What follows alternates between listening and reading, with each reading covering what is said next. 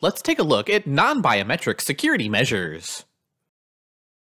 The three main non-biometric security measures are callback firewalls and intrusion detection systems.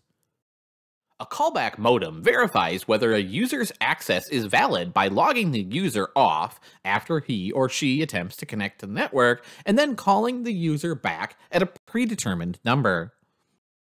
A firewall is a combination of hardware and software that acts as a filter or barrier between a private network and an external computer or networks, including the internet. A firewall can examine data passing into or out of a private network and decide whether to allow the transmission based on user's ID, the transmission's origin and destination, and the transmission content. The main types of firewalls are packet filtering firewalls, application filtering firewalls, and proxy servers. In addition, these firewalls record all incoming and outgoing connections, and packets that are rejected might be a warning sign of an unauthorized attempt.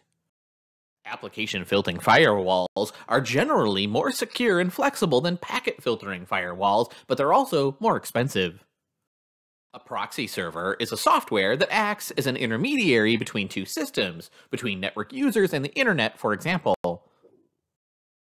Although firewalls can do a lot to protect networks and computers, they don't offer complete security. Sophisticated hackers and computer criminals can circumvent almost any security measure. Here are some guidelines for improving a firewall's capabilities.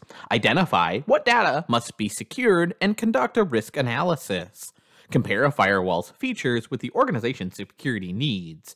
Compare the features of packet filtering firewalls, application filtering firewalls, and proxy servers to determine which type of these addresses your network's security needs. Examine the cost of firewalls, and remember, the most expensive is not necessarily the best. Another alternative is to build a firewall instead of purchasing one, so do it in-house. Firewalls protect against external access, but they leave networks unprotected from internal intrusions.